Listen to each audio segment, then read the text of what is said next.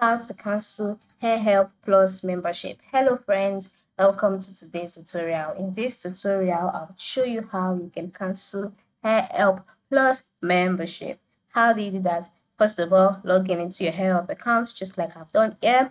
And then once you're logged in, move to the top right corner of the screen and click on your profile icon. By clicking on it, a drop-down menu will appear. In this drop-down menu, ensure you select details, which is an option under my account. So once you're brought to your account page, you'll see your details and all of that. Then move to the top part of the screen just below my account and then click on plan and benefits. So by clicking on plan and benefits, if you're already under the if you've subscribed already to the AirHelp Plus plan, you will see it displayed here.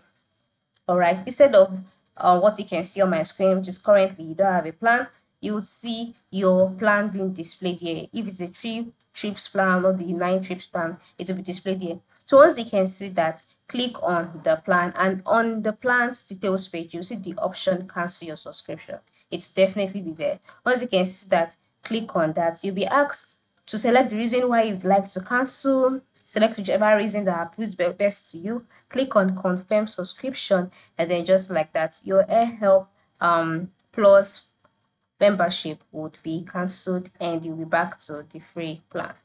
So that is how you can go about it. You just move to the top right corner, click on your profile icon, click on plan and benefits, select the plan, confirm your cancellation, and you're good to go.